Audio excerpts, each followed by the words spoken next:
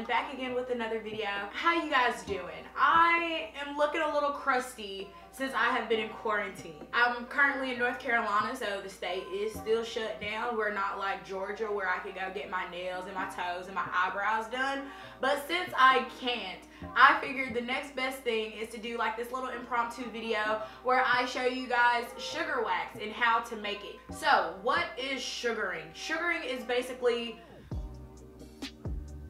okay, I don't really know what sugaring is, but I know the ingredients that make up sugar wax, so I'm qualified to do this, I promise. So the process of making sugar wax kind of parallels the process of making caramel. You literally just take sugar and water, melt it down on the stove, let it caramelize, and you add lemon juice to it. After you do that, it's just a process of getting it to the right consistency where you can actually spread it over your skin and start waxing yourself. Some of the benefits of sugar waxing is just that if you have sensitive skin, it's a lot better than hard wax that you would see at places like European Wax Center or like any waxing chain facilities. Like you'll see the hard wax. I'm gonna go ahead and get started. This is going to be a very short video. It's not going to be like the videos I usually make, but hopefully you can get something out of it in this quarantine season. I also hope that everyone is staying healthy, staying safe out there, staying indoors, regardless if your state is open. Let's get into the sugaring. I'm so excited. All right, if you guys can hear like some talking in the background, my dad is in the garage, so nothing I can do about that. So we have made it to the cooking part of today's video. So you're only gonna need your 3 ingredients as well as like a pot of some sort. I'm just using like this little saucepan, and yeah, we're gonna take it to the stove and we're gonna make our wax. So let's get to it. So the first thing you want to do is put your stove on a medium-high heat. If you put it too high, it's going to burn the mixture. And I'm just adding everything into a pot right now. Water and the sugar in there, and now we're pouring in the lemon juice. And you're just going to whisk that until it caramelizes.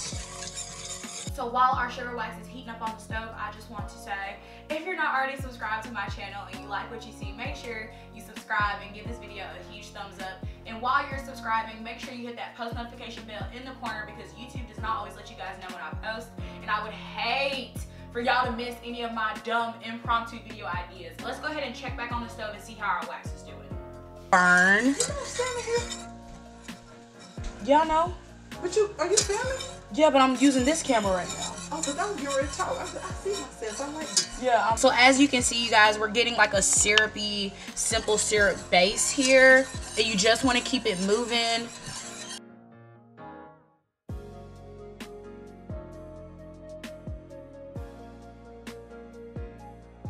We're starting to get that thick syrup consistency that we want. And you'll start to notice how this is turning like a yellowish brown. So our sugar is caramelized. Once it gets to this color, you want to immediately take it off the heat. You want to keep stirring at this stage. This is where it's going to become that waxy consistency that we're looking for. You just want to keep stirring this as it cools until you can form like a solid ball with it.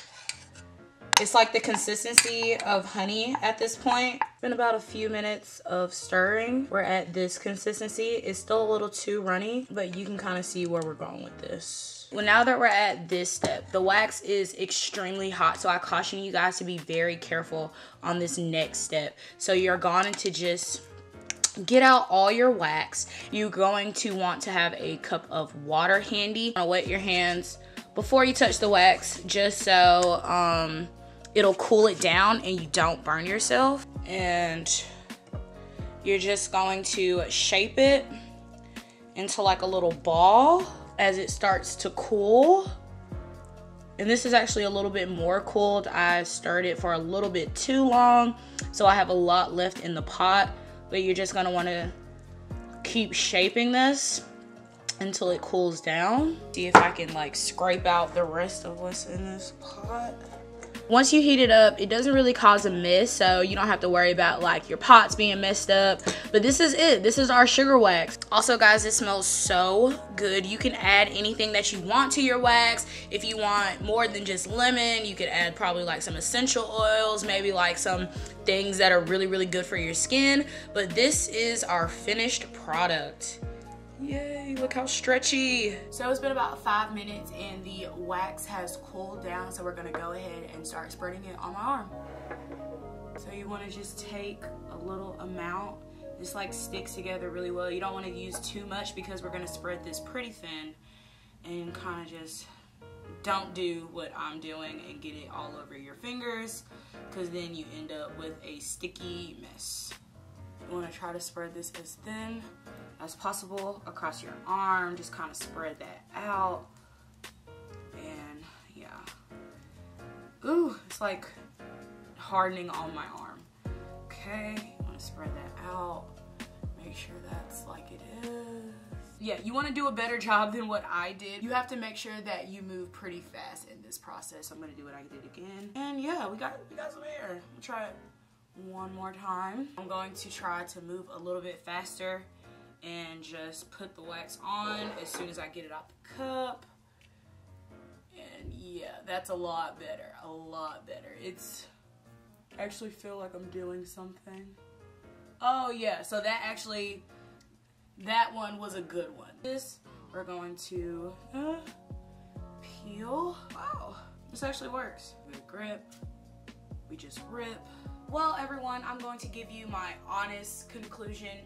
Did I wax all of my arms? No, I didn't. It was taking entirely too long, but I got the footage that I needed for the video, so it all worked out. So some pros and cons to making your own sugar wax and actually using it. Pro number one, it is very easy to make sugar wax. It doesn't require any ingredients that you probably wouldn't already have on hand. So like I said, we only use sugar, water, and lemon juice for this recipe, and we just cooked it down on the stove until it turned into like that caramel substance that we had earlier. So making the sugar wax was really easy, and not only did it take very few ingredients, but it took very few tools to actually make it. So if you have a stove and a pot, you can pretty much make sugar wax. So some of the cons to sugar wax, and I honestly hate to say that there are more cons to me personally than there are pros, is that one, it's very sticky. After using it, it left my skin feeling very sticky, and that's probably due to the fact that 1/3 of it is made of sugar. It's literally a ball of sugar. So you are going to have like sticky fingers, sticky arms, sticky legs, or sticky you know what if you decide to use sugar wax in your body hair removal. Another negative, and this kind of might tie in with the fact that it's really sticky, is the fact that it's very messy. So I know you guys saw me trying to like get the sugar wax out without having like all the stringy, sugary, waxy pieces flying everywhere, all over my hands, all over my arms.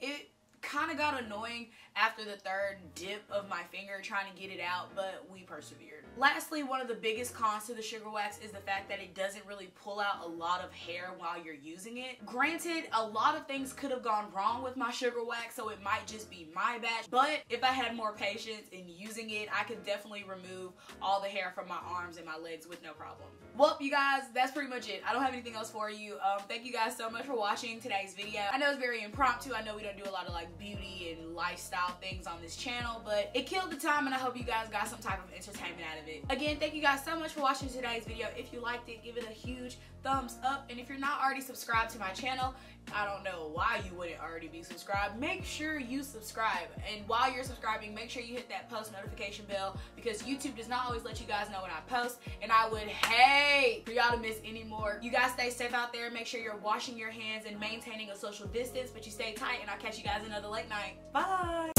Did you like